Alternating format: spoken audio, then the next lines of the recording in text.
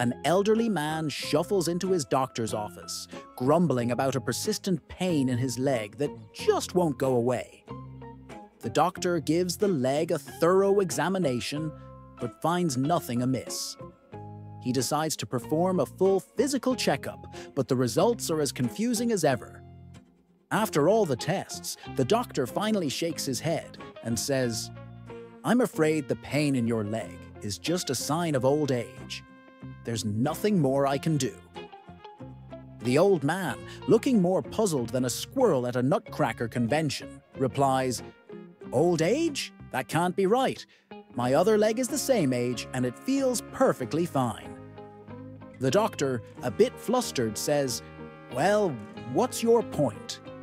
The old man responds, "Well, if it's old age causing the pain, then why isn't my other leg aching too? It's just as old." Clearly, you're not considering all the facts.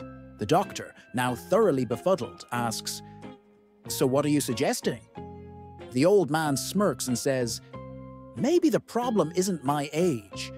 Maybe it's just your diagnosis. After all, if age was the issue, shouldn't both legs be complaining?"